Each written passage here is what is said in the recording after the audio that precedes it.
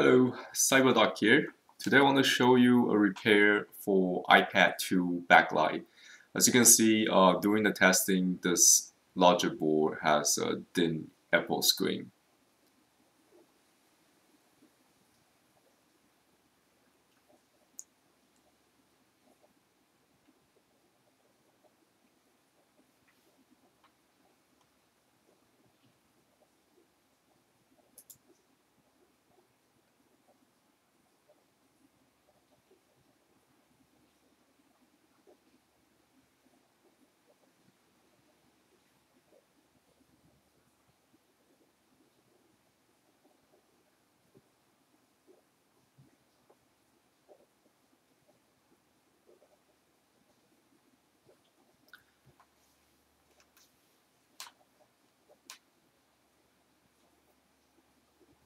So now to test this logic board once more, see that Apple sign? The little Apple logo, there's no backlight on this screen.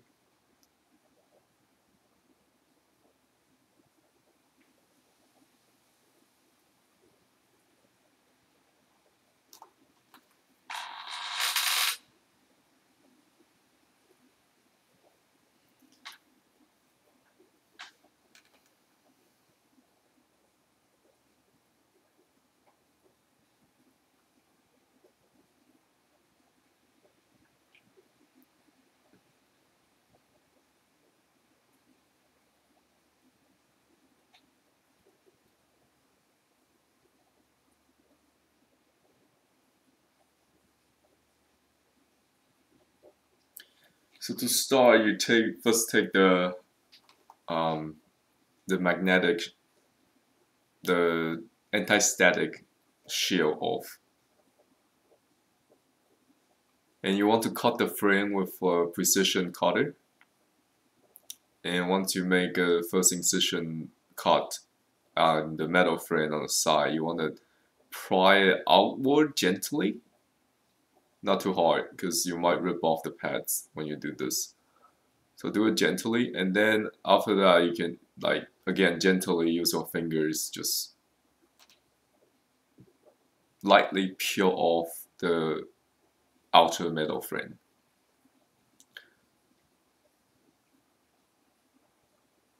So what I'm going to use today, it's CyberDoc alloy. This is a low melting temperature alloy.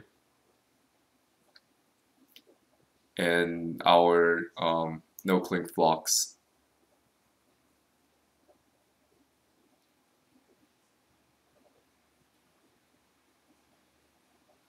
So what I do in this repair is, well, I'm going to do this under the microscope, and there will be another video uploaded with the just a microscope view. So what I do in this particular repair is I put the paste on the region, the no-clink solder paste, flux paste. Okay, let's start it again. So what I'm doing here now is I just put the no-clink solder paste flux on the region on the solder, and I also place a piece of QuickAlloy or CyberDoc alloy next to the component I want to remove. And now I'm heating the iron to, I guess, around 300 degrees Celsius. And now I am touching the iron, using the iron to touch the backlight filter. And with the QuickAlloy and the flux, I remove the backlight filter that way. Again, it would be much easier if you just watch my other videos doing this similar repair under the microscope.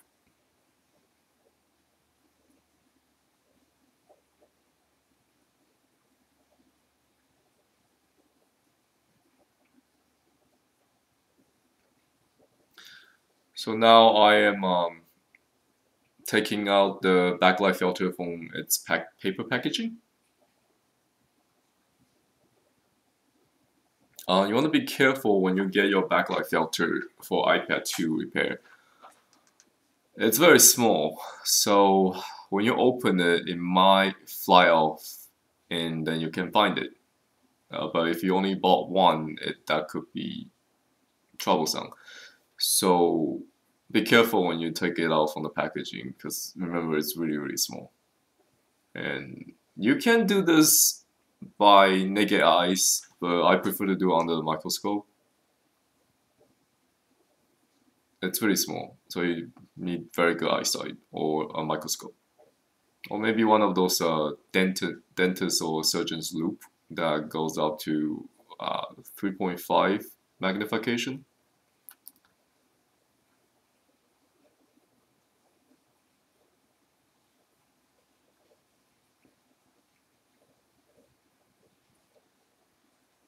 So now I'm placing the backlight filter onto the original solder pad that was left on the board after I removed the previous broken backlight filter.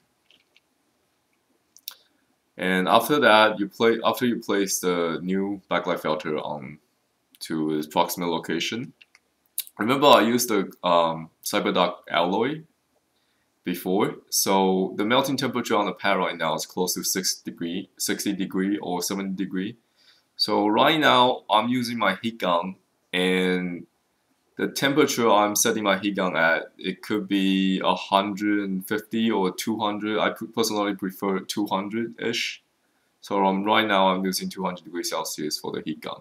Remember, the lead-free solder on the iPad 2 originally, it melts around 200, I think 250, 260 degrees Celsius. If you want to be really certain, 300 degree will melt the lead-free solder that's on the original solder on iPad 2. But the CyberDoc alloy I used previously to remove the backlight chip, it's a low melting temperature, has a low melting temperature close to 57, 58 degrees Celsius. That alloy is very brittle. The one downside using it instead of using it for desoldering and use it for soldering is that it can break off because it's very brittle, it's not stable. But since the backlight chip is not a movable part, it will be okay to use it for quick soldering back, and as long as you don't touch it, it's not gonna break it. Okay, so going back to the video here, now I'm doing the testing phase. So what happened is the backlight lit up, but the screen is black. And you see that the backlight lit up and there is backlight. Now I'm very confused. I hope there's nothing else wrong with this logic board, since physically I don't think there's anything wrong with it other than maybe the backlight filter was broken and that needed to repair. And since if it's not a backlight track, if the backlight track had problem. Okay, so let me trace back. The weirdest part is that this, for me at the moment, is previously when I was doing the testing, there was image and there is an Apple logo showing up without the backlight. That tells me that the backlight is no good. There's something wrong with the backlight track. So what I did was I replaced the most probable part that goes out. It's the backlight filter. And then after I replace the filter, I get backlight. So that tells me nothing wrong with the backlight track, because that all it does is let out the backlight, but there's no image.